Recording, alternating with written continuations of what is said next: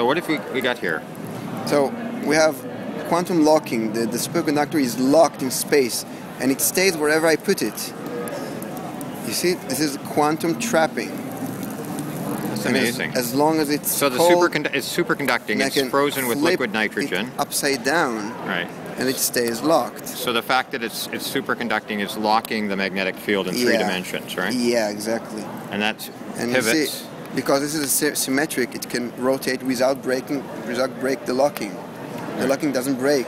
Right.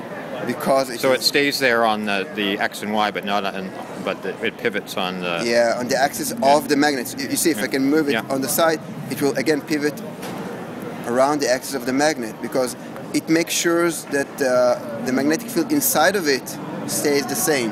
Right. It's astonishing. Can you put it on the track for us? Yeah. I just levitate it above the track quite high, and I can just rotate it.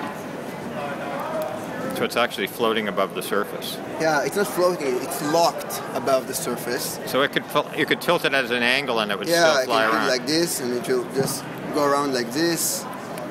Because I go and put it at different height, and then like this. And lock it at the height. Lock it, different height, different configuration. Right. And I can even lock it at opposite way.